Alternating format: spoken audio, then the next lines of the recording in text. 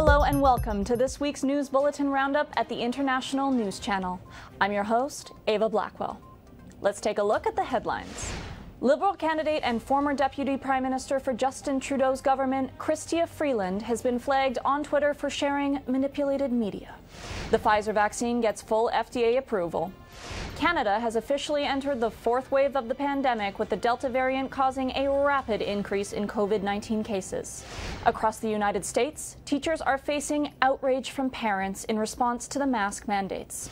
1,100 people have been evacuated from Afghanistan and moved to Canada. The Panjshir Valley remains the center of anti-Taliban resistance, as well as the only region not under Taliban control in Afghanistan. Russian police detained protesters. The Taliban have reportedly sentenced the brother of an American translator to death in Afghanistan. To begin, former Deputy Prime Minister and incumbent Liberal candidate Chrystia Freeland has been under fire for sharing manipulated media via Twitter. In the video Freeland shared, Conservative leader Erin O'Toole was asked if he would bring private health care to Canada. In response, O'Toole quickly says yes. However, left out from the video are O'Toole's further comments that universal access to health care is critical. Subsequently, Twitter has flagged Freeland's tweet as manipulated media, and the Conservative Party accused the Liberals of spreading misinformation. The Liberal Party maintains that it has done nothing wrong, and the video was accessible via a link shared by Freeland. Start by setting the record straight on what I said about vaccines this morning, since the leader of the official opposition misconstrued my words, something which is becoming a bad habit of his. As Moderna's chief medical officer said this week, and I quote, "Canada is in the front row on vaccines. I know that, and I know our rollout will be a success." And since the leader of the official opposition mentioned France, let me inform him that the EU said this week their regulators will not take a decision on Pfizer until December 29th, on Moderna not until July 12th. We have to find public-private synergies and make sure that universal access remains paramount. Let me be perfectly clear. I 100% support our public and universal healthcare system. We're giving an additional $60 billion to secure that public healthcare system. In the middle of the pandemic, the leader of the Conservative Party came out to support for-profit healthcare. That's just unacceptable. 7,500. That's how many family doctors, nurses, and nurse practitioners we're going to help hire. In other news, the Food and Drug Administration has approved Pfizer's COVID-19 vaccine. Previously, the Pfizer vaccine for COVID was given emergency authorization use by the FDA. Now, the Pfizer vaccine is the first COVID-19 vaccine to be reviewed by the FDA, as well as approved by them. This recent development could have many consequences for vaccine mandates and for reassuring many people who have been hesitant to receive the vaccine. Indeed, the Kaiser Family Foundation conducted a poll in June, which found that 31% of the United States unvaccinated population stated that they would be more likely to get the vaccine if it were approved by the FDA. Those who've been waiting for full approval should go get your shot now. Well, wrapping up the summer in Ontario, the Delta variant has reared its ugly head. While cases of COVID-19 have remained low for the majority of the summer, the province reported its highest numbers of daily infections since June on Sunday, with 722 infections. While the majority of new infections were among people who were unvaccinated, 158 people with double doses were infected as well. New estimates from the Ontario Science Advisory Table shows that Ontarians can expect cases to reach over 1,000 before back-to-school season.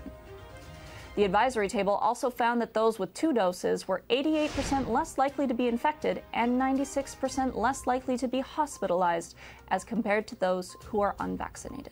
We are at the start of the Delta-driven fourth wave, but that the trajectory will depend on ongoing increase in fully vaccinated coverage and the timing, pace, and extent of reopening. In the United States, the topic of masks to stop the spread of COVID-19 has been a polarizing one. As schools begin to reopen, many educators fear parents who have expressed anger because of these provisions. These fears are not groundless. Indeed, some parents have become violent towards educators for enforcing mask mandates. A teacher in California was attacked by a parent, and another parent ripped a mask off a teacher's face in Texas. Moreover, law enforcement officers have been called in to respond to angry protesters at school board meetings in Pennsylvania and Nevada. Despite this vocal group, most Americans are in favor of mandatory masking. According to a recent Axios Ipsos poll, 69% of Americans support mask mandates. Back in Canada, amid the Taliban takeover, 1,100 people have been evacuated from Afghanistan and brought into Canada. The evacuation process began on August 4th, before being briefly halted due to the chaos at the Kabul airport. In recent days, the first 40 Afghan families to arrive in Canada have completed their COVID-19 quarantine. Canada is hopeful that as air bridges reopen, more Afghan refugees will be able to leave the nation. However, the evacuation process has been made more complicated due to the precarious situation on the ground in Afghanistan, and particularly at the Kabul airport. Comparatively, the United States has evacuated 17,000 people from Afghanistan to date. I can confirm that Canadian Armed Forces assets and personnel have arrived on the ground to coordinate at the tactical level with the U.S. and with our allied partners. In Afghanistan, anti-Taliban resistance in the Panjshir Valley under the leadership of Ahmed Massoud, the son of infamous Afghan resistance fighter Ahmed Shah Massoud, has kept the region out of the hands of the Taliban. Due to the geographic features of the Panjshir Valley, there is only one way in and out of the region from Kabul, making the valley incredibly difficult to overthrow. While the Taliban are surrounding the region, Massoud is following in his father's footsteps and refusing to back down. He is calling on international aid from France, Europe, the US, and Arab countries who assisted in his father's resistance to the Soviets 2 decades ago.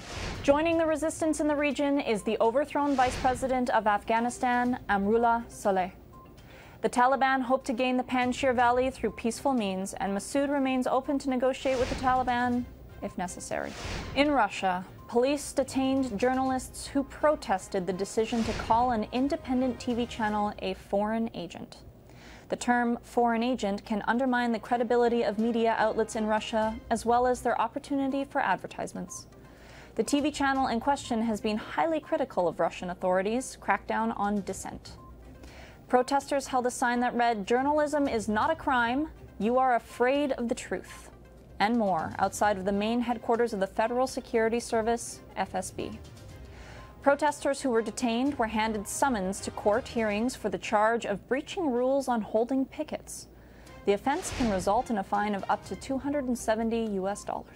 Returning to Afghanistan.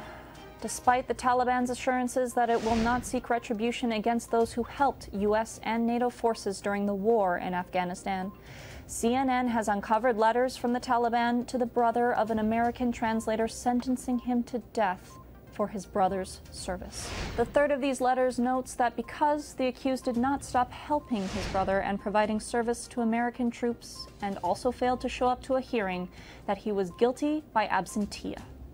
His penalty is death, and the court decision is noted as final. This incident, as well as many other alleged reports of the Taliban contradicting its peaceful international persona, have left many fearful that the Taliban will be no less brutal than it was in the 1990s.